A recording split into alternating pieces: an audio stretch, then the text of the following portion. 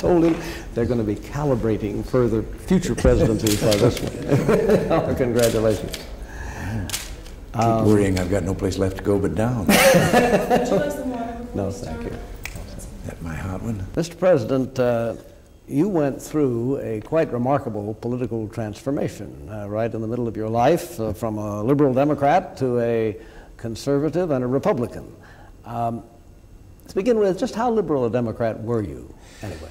Well, the funny thing is, as I look back on it, I realize I took that term because in the days of the New Deal, that was the term that was used with regard to Franklin Delano Roosevelt's programs and so forth in those horrendous days of the Great Depression. But when you look back and you realize that Franklin Delano Roosevelt ran on a platform of reducing the cost of government, of returning authority and autonomy to local and governments and state governments that he claimed had been unjustly seized by the federal government, and the elimination of useless boards and commissions and so forth, well, that's my first, in fact, my first 4 votes were cast for Franklin Delano Roosevelt. But if you look today, did I leave the party or did the party leave me? Because which party would be supportive of that kind of a platform? And that platform's pretty descriptive of what I've been trying to do ever since I held office. So that what you're saying actually is that the Democratic positions that you supported were actually, in comparative modern terms, fairly conservative positions from the very start. Is that right? Yes. So there wasn't that much of a change? No, and it came on more or less through my own public speaking. As you know, Bill, I've always explained my after-dinner speaking and after-lunch speaking for all those years in Hollywood that if you don't sing or dance, you wind up as an after-dinner speaker. And so I did that. I did my own speeches, and I tried to. At first, I started out, I felt that I had to speak something on what I was doing anew, and so the subject of my speeches usually would be the real Hollywood versus the fictional version of it and the Tinseltown image that had been given to it. Now this would be in the late 40s and early 50s? Well, it was post-World War II and on up there to around 1960.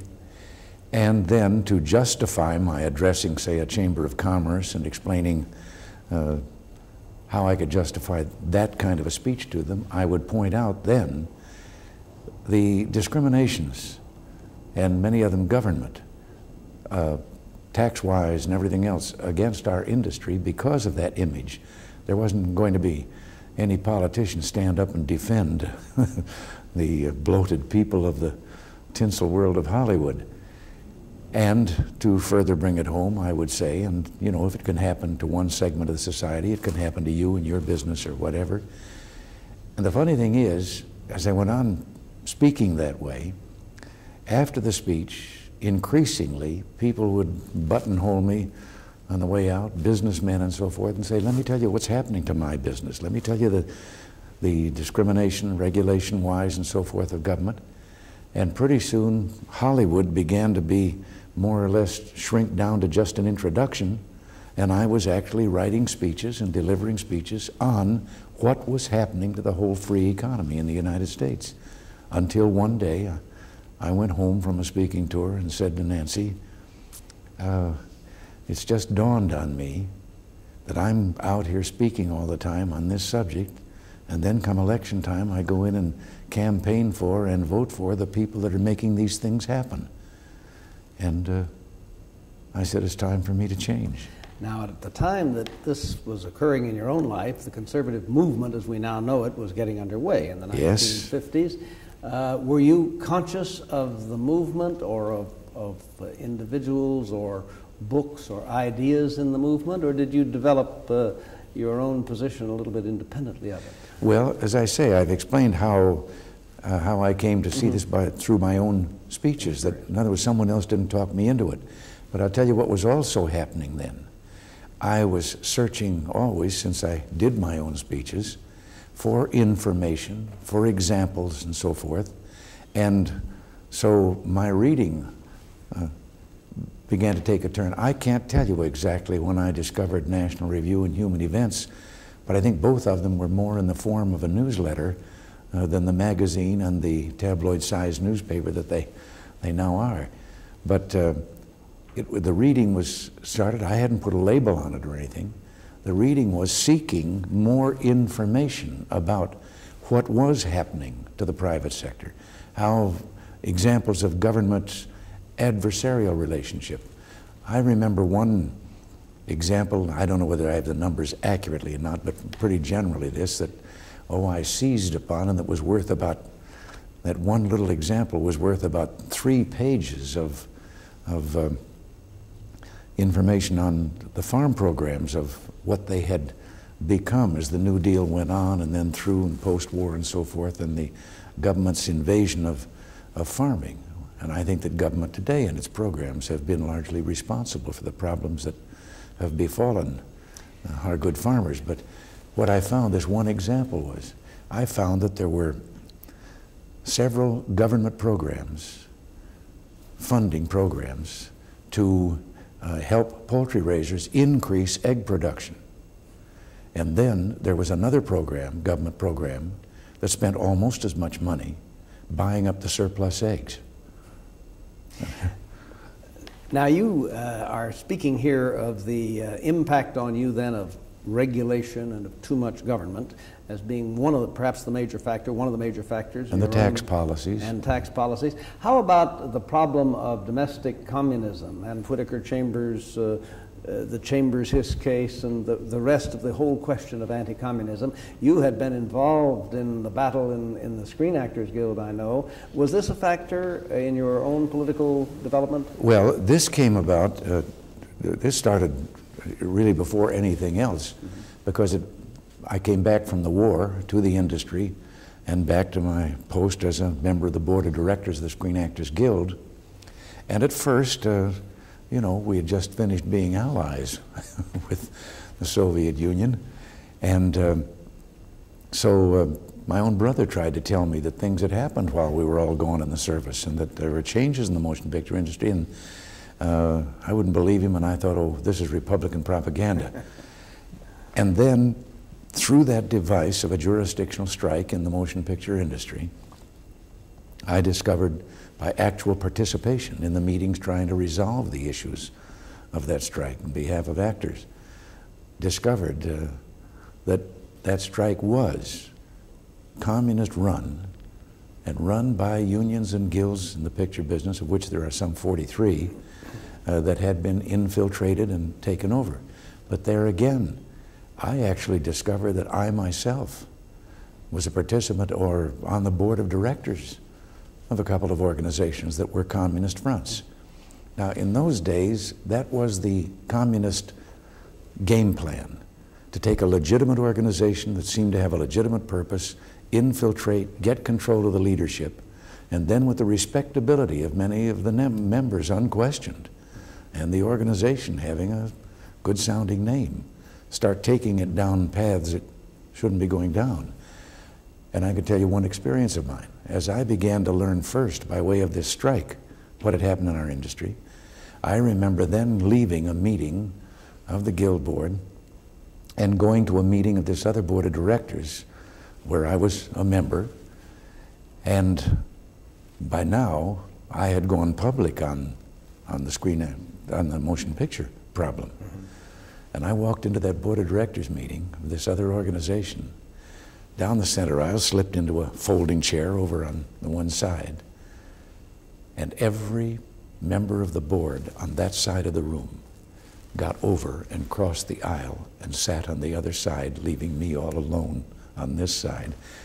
And I discovered something I should have known before, and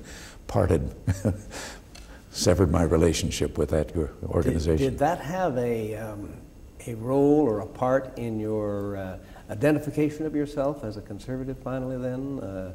Or was that mostly brought about by the concern with government regulation? Well, I think, well, it was a combination. The one was I'd been making some speeches right after the war. You know, a lot of us came out of uniform and were concerned about suddenly, after all that sacrifice, concerned about a world in which, as you know, new automobiles were hard to come by and were almost rationed. They were so limited. And then you found the people that were saying, but for under the table, you can get one. And I was horrified, as a lot of us were. I thought, is this what we fought a war for? So I was kind of speaking out against the kind of fascist tendency. But I always did say, if at any time I think the other side represents the threat that I see in this, I'll speak out just as strongly against them. Well, it didn't take me long to find out that that threat, particularly in the picture business at that time, was very, very real. But again, this became part of my homework that I was doing to find substantiation and find actual cases that I could relate to in my speeches. When you felt the change in yourself and in your attitude, did it manifest itself to you as a change to the Republican Party or to conservatism as more generally as a point of view?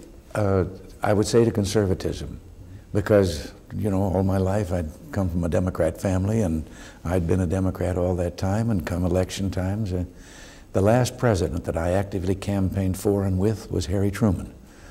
And then, as I say, it was getting up around 1960, when I said what I did to Nancy. Now, I didn't get around actually re-registering until 1962. And by that time, however, I had begun to be a speaker at Republican fundraisers. And because in the 1960 campaign, while I was still a Democrat, I went the other way. Well, my first vote, Republican vote, was for Eisenhower as president. That was 52. But so by that time, as I say, I was a speaker at many Republican fundraisers and so forth. And in 1962, with the gubernatorial election coming on in California, I was speaking at a fundraiser, and right in the middle of my speech, a woman stood up in the middle of the audience, and she said, "Have you re-registered yet?" And I said, "Well, no, but I intend to." She said, "I'm a registrar." And she walked right down the center aisle, put the papers on the podium. I signed up and then said to the audience, "Now, where was I?" At the time that you began this change, liberalism was pretty powerful in Hollywood and indeed in the country generally, and conservatism was in many places unpopular. Did you have any trouble with these new views, or did you have enough company? Did you feel accepted? Oh no, it was a very funny thing. In all those years that I was engaged in politics for the one party, the more liberal party, no one ever sent me letters and said, "We're not going to go see your pictures anymore because of what you're saying politically," and so forth. But it was funny. The minute I switched and became publicly on the other side, you'd be surprised how much mail that kind that I got. And in the industry itself, pressures? I have a feeling, and not just for myself, there were many others. I believe that there was a career penalty in it, that there were certain individuals in the production and direction end and so forth that couldn't quite see you as right for the part, and so you didn't get a part that you might otherwise have gotten. It's been said, Mr. President, that your father-in-law, Dr. Royal Davis, was also an influence in turning you toward the conservative side. Is that the case? You know, I have seen that over and over again in print. And I have to say to our friends in the media, why don't they come to the source and find out the truth? Dr. Loyal was so honest and so principled, and he was a Republican. I knew that. Now Nancy, and she'll be the first to tell you, she was apolitical. She hadn't been interested at all in that, so she wasn't influencing anyone one way or the other. And he never, knowing that I was a Democrat, he never in any way ever brought up the subject or discussed it with me. It just, he was a good father-in-law who approved of his daughter's husband.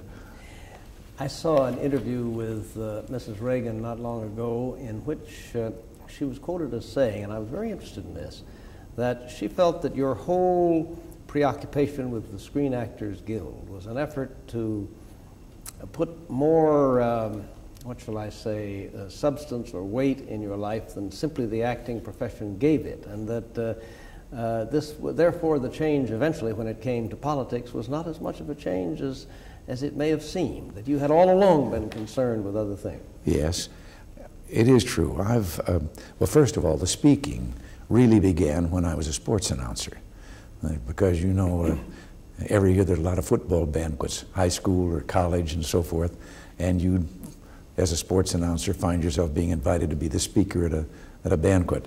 But the serious end of the business came.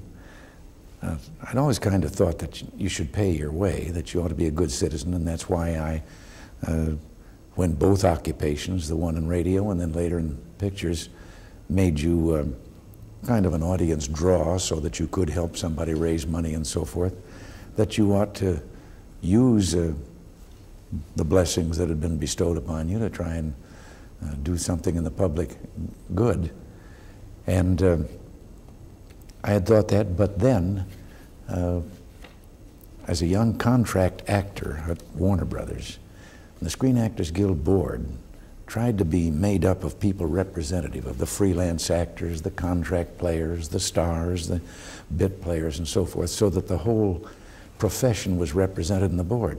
And one day I found that to fill in a vacancy, which the board could do without going to the membership, I was called upon and they asked me to take a position on the Screen Actors Guild Board. And so I did. And I have to tell you, I'm a lifelong member, a lifetime member, as a matter of fact. I think the only one that's ever sat in the Oval Office who was a lifetime union member.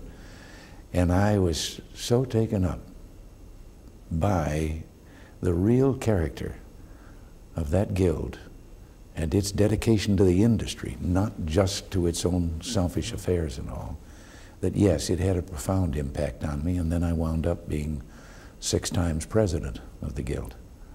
And so we come at last to the transition to politics, and I guess that began pretty spectacularly with the famous speech in October 1964. Would you tell us how that speech came about, how you came to make it? Well, I had, because our second home was in Arizona, Nancy's father and mother having a home there, and we'd go over every year and bring the children over and all. And in that way, I met Barry Goldwater, and I knew him. And I was greatly impressed by him, and I read his book, The Conscience of a Conservative. And long before anything was being talked about, I said, this is a man who ought to be president. And when the time came, I was co-state chairman in California for his campaign.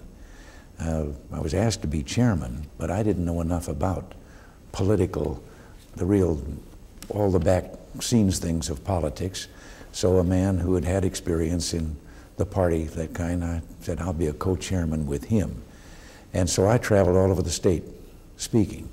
And the speech that I eventually made was the one that I had been making and throughout the country. And one night I made it at a banquet, not too long before the election time.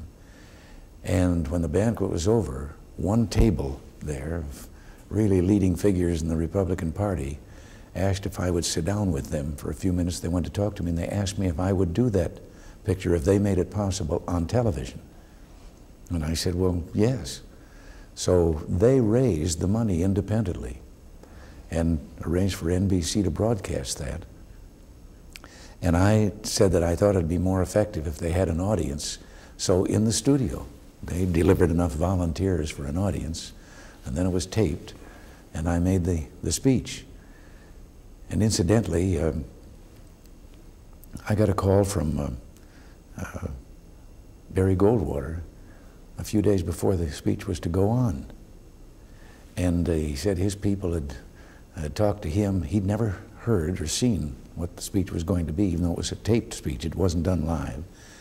And he said his people were talking that there was only a little bit of time left, and they wanted to use a tape of a program that he'd already done. I think it was his talking to Eisenhower at Gettysburg, at Eisenhower's home and so forth.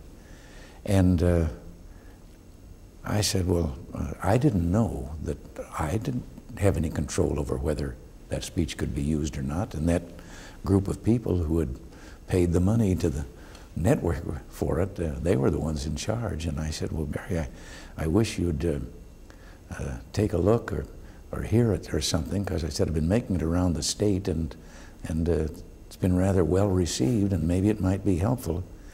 And my brother, who was with the advertising agency handling his campaign, was at the hotel with him back in Cleveland or someplace where he'd made the call from. And evidently they made available a soundtrack and played a soundtrack over the phone to him of my speech. And he called me back to tell me that my speech was going to go on. Do you remember who was at that table when you made the speech? Oh yes, Holmes Tuttle and Henry Salvatore and the group of leading people that have always been backbone of the party in California. So you knew pretty well that the speech was a good speech and a successful one. You tested it out. Yes, but then I have to tell you, then the doubts set in. After I had recommended that it be played myself, then I said, who am I to start telling him what something of the kind? And I just lived with horror of what I might have done. Well, the speech went on, and about 11 o'clock in California, which was 2 o'clock in the morning back here, a campaign official of his called me and said they thought I would like to know that the phones, the switchboard was still lighting up, and the pledges were coming in. The speech raised $8 million.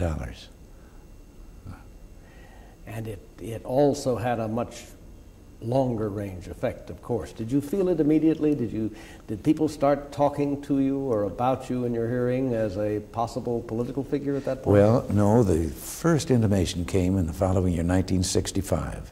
And if you remember, the party was well bloodied up by the primary contest in that campaign. And in California, it was split right down the middle. And a little group consisting of some of those same people that had been at the table that night at the banquet came to see me to talk to me about running for governor against the incumbent Democratic governor who was seeking re-election. And they put it on the basis that I could unify the party. And I just thought I'd never in my life had ever dreamed I would seek public office. I loved the business I was in. And I said, no, let me do the things I'm doing. I'll go campaign for whoever you decide is the right candidate. And they were very persistent. And they kept after us so long that finally I said, look, I'll tell you, if you will, for the next 6 months, if you'll make it possible for me to accept all the speaking invitations around the state, because once you get on the mashed potato circuit, there is a big demand for speakers, so you know that there are invitations out there. I said, I will let you know December 31st whether I should be the candidate or not, whether you're right or wrong about whether I could win. And I honestly believed that no, someone else should be the candidate. But I went out and they did fix it up. They hired one of those PR political firms, and I started speaking and accepting these, and mainly political speeches, but not entirely, because I thought it wouldn't be fair just to go to a party a meeting of some kind. So it was chambers of commerce and opening of United Fund drives and all that sort of thing. And I was coming home as it got toward December and saying to Nancy that maybe they're right about this winning business.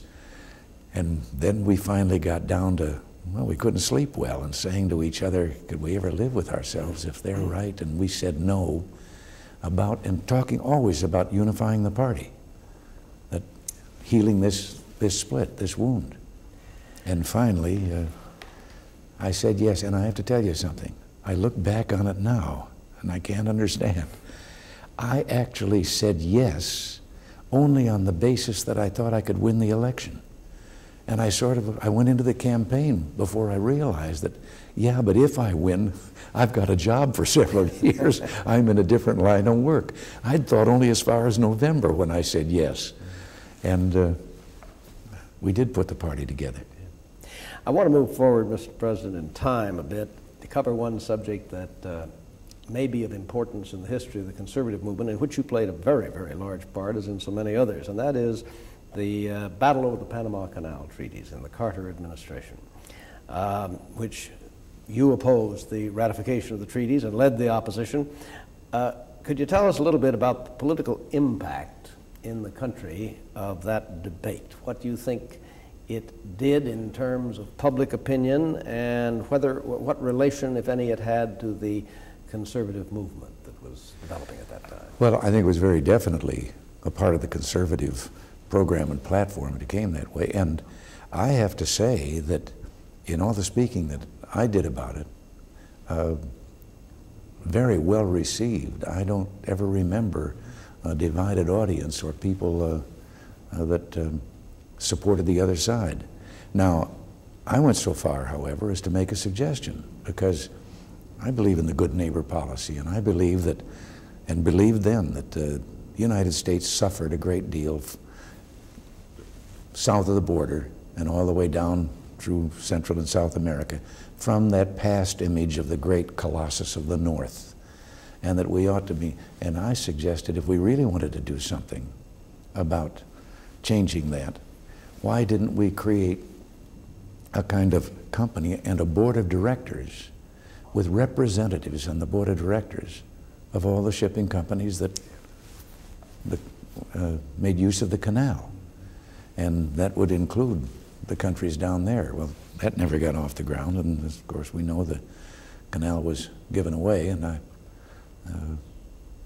I guess no harm has been done, but in the long run, but I still think that that there was no reason for that action to have been taken. How about the impact on yourself? Now, you had lost the nomination to Ford in 1976. You were out of the governorship of California. You were a private citizen and leading this fight against the treaties. Mm-hmm. Did this have a significant political impact, do you think, on your own future with regard to 1980 and so on? I think it might have, from the standpoint that I've always said the people tell you whether you should be a candidate or not. And maybe back because that's the way I first started out running in seeking the governorship. But I think that, yes, that further kept me in the eye, so that as 1980 began to get closer, the same thing was happening. I was being approached by people and groups and from all over the country who suggested that I should be a candidate. Now, as president, of course, you have an enormous amount of input from any number of sources in your staff and in the administration, official input. Is there any other place or from which you derive your own political and intellectual nourishment now in terms of books or ideas, or does time just overtake you? I don't know. Well, I still read National Review and Human Events and a certain number of columnists. They're outnumbered by the others, including yourself. But yes, I've always been a voracious reader, and I have to say that the predominance of nonfiction over fiction is quite sizable in recent years and has been, and so I. You once told me in a letter that you generally keep a book by your bedside and read a little of it before you go to sleep at night. It generally takes you maybe a month to get through a substantial book. But you then do have a regular regimen of reading, or at least a program of it to keep you in touch. And outside of the weekends, it is mainly that bedtime reading. And now in the job, of course, and it was true when I was a governor also, that you have to ration yourself so that you take the homework first, so that before you fall asleep you will have finished that, and then you pick up, and for the balance of time you can keep your eyes open, read the book. How do you feel about the conservative movement today? It certainly has matured under your leadership. It has become politically very significant. Has it, in addition to maturing, lost a certain dynamism? Are we getting a little bit long in the tooth? Betrayed the cause. Well, actually, what they wanted was, if you can't get everything, jump off the cliff with the flag flying in defeat. And I have always figured, look, if I can get 60, 70, 75% of what we're trying for, That doesn't mean you settle for that. You take it. And then from that point, you start trying to get the rest that you didn't get. And I think that that's happened to the movement also. We recognize that you're never going to be able to come in with a platform of every single thing that you want and get it 100%. There are still other people with other views that have to be convinced. Was there ever a time when you felt that the Republican Party simply was too narrow an instrumentality, that it might be necessary to reach for some new political formulation? As you know, the idea was up and around. I was involved in it, and others. Just, was there a time when this ever struck you as a possible option? No, I'll tell you. As a matter of fact, I remember attending a meeting